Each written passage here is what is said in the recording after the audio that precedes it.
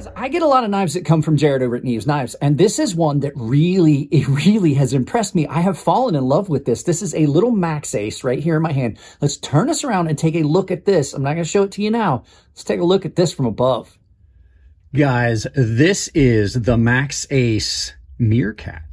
And as you can see, it's a very interesting looking knife and it has some really cool features. I have to be honest with you, only found a couple of small things about this knife. Let's go ahead and get this box out of the way and talk about this awesome little knife.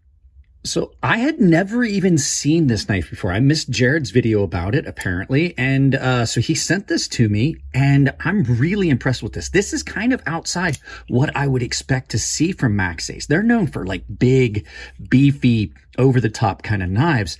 And this isn't. So first thing about it, you can see it's striking. It is done in white G10, which is beautiful. I did clean it up a little bit before we started because I had been using it and it got pretty dirty. So you can see the nice thing about it is it cleans up pretty well. There's a couple little spots. This is done in M390. Now it is a reverse flick only liner lock. I don't dislike that. I like that you can just reverse flick it. Even though it's a little small, for me, this is like 3 fingers. I don't feel as though I've lost anything by it being a smaller knife. This is a very nicely done M390 blade drop point that comes down from a nice flat area into some belly, which means that this is something you could use outdoors. This would allow you to process game and stuff, small game. You're not gonna take an elk apart with this, but you definitely could skin out and use this for some outdoor stuff. Nice big aperture on this with really good action. I've been impressed with this. I carried this all day yesterday. It is early this morning, 3 days before Christmas, as a matter of fact. And I'm pretty impressed with a lot of things about it. It cuts really well. It is some fairly thick blade stock, but they did an awesome job bringing this down to a great transition. M390 takes a scream and sharp edge if heat treated well, and this does seem to have been heat treated really well. Like I said, the way the handles are shaped, even though it's basically a 3-finger grip for me, I don't feel like I've given anything up. And you can get all the way up on it here like that. And then I do have a full 4-finger grip. You've got this nice ramped area here for your thumb, and they didn't even bother putting jimping, which I dig. I definitely dig the lack of jimping if you're not going to do aggressive jimping. But based on what you got back here, it wouldn't have been horrible. This isn't great, but it's also not horrible. Then the action on this, really good, just shy of drop shot. With it being a smaller knife, I find that a lot of times they're not as easy to get drop shut, but this is absolutely super smooth. You've got a liner that's not a full liner, so it's a liner lock, but it's more akin to a sub frame lock, where you've got a liner that's screwed into the scales. So that makes this a fairly light knife because the only steel in the handle is just the lock bar that's screwed into the G10, but it's not screwed directly into the G10. I should say that it's screwed into a pocket. So it's screwed in from the top. One of these screws, your pocket screw, is holding that, and then that one, that's the only way to take that piece out, which I don't think I would recommend doing it. Hardware on it is done beautifully. It has got a really nice satin stonewash on it. And so you can see your pivot here. You've got that really nice, fine stonewash that's on it, and then a polished pivot collar. And then, like I was saying, cutting wise, I did a bunch of cardboard cutting with this and it cut really well. You've got a good finish on this blade. So you have a belt satin and then a blasted blade. Now I did clean this up a little bit. You can still see some of the trails on it from cutting cardboard. This has got kind of a weird harpoon look to it, but overall, I really am digging this knife. I like the fact that I can either get here. I can kind of inch up on it. I don't feel like this needs a full finger choil. It really does feel pretty good. And so this has got a lot of things going for it. Now, the other thing that I really wanted to point out, and I was saving this for last, I think that it is a necessity of the way they did the lock on this. It just could have been part of the design. I love the pocket clip placement on this. I've never had a knife that has the pocket clip so far over close to the edge like that, where it was comfortable and not pushing, because it's not a frame lock. You don't have to worry about it. And it just makes that pocket clip disappear. This is the most comfortable pocket clip I've had on a knife in a very, very long time. Super, super comfortable. And the pocket clip is great, like in and out of pocket, super smooth. Mainly because the G10 has not been textured to a point where it's really aggressive, but it's not slippery. So like I said, there are a couple things about this knife that I think could have been done a little bit better.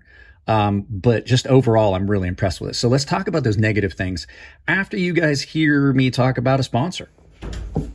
Guys, you've heard me talk about Coffee Brand Coffee a bunch of times. I'm going to do it again real quick. Coffee Brand Coffee is a channel sponsor. They are a great company sponsoring small channels like mine, but they also are a guilt-free purchase because they do not practice any politics. They have a money-back guarantee, and they roast their coffee on demand. So if you're interested in it, my link down below in the videos saves you 10% at checkout, sometimes more depending on what they've got going on as far as specials and sales. So go check them out. Great product. Thank you very much for sponsoring the channel, Coffee Brand Coffee. Let's get back to the knife.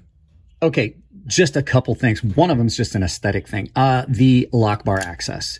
Lock bar access on it isn't great. It's a little tight, and I have big fingers, so a lot of times I catch myself using my index finger, which isn't an issue. I want to be able to deploy quickly. I don't care how long or how I have to reposition myself to release the lock and unlock the knife. The next thing, I almost want this to have thumb studs. I like reverse flick. I just almost want this to be a thumb stud opener. Because they did a really thick handle on this, which I forgot to mention is very comfortable because it is thick on a small knife like this. But I think because it's so thick, it just doesn't feel like, I feel like I'm way in there. I mean, the deployment's great, but I think I would have wanted this in thumb studs. The next thing, like if you didn't do jimping on the spine, why did you do it on the backspacer? Because it doesn't get you anything. Like I really don't feel that that is gives you any more traction because it's kind of flat. If you look, it's kind of flat with the scales. So you don't have a lot of traction from it to begin with. It is decent jimping. It's just not in the right place. And then the final thing, as always, why would you put that big, ugly lanyard hole in it? When you have this I mean, that's a thick backspacer. It's not like there's not enough material to do that. That hole goes all the way through. You could easily just put a post here, just milled that out and stuck a post in there, or, you know, something else. There could have been some way to do it besides it because this is a very attractive knife. The last knife that I had that came in white, I can't remember which one it was, absolutely loved it too. I don't know why I have not had more white knives, especially when they're done in a material that you can clean up relatively easily like I did, because this was very dirty. So there you go, guys. One of the last videos that I'm going to film this year. Hopefully you enjoyed it. Let's turn this around, do some final thoughts, and send you out about your day. Oh, yeah, it's a yup. It's definitely a yup. It's not a nah. It's definitely a yup. So now let's turn this around and do some final thoughts. Second, I pulled this out of the box. I got really excited about it because one, it's super comfortable, and two, I like these white G10 knives. It does look striking, and I don't know why I haven't gotten more of them.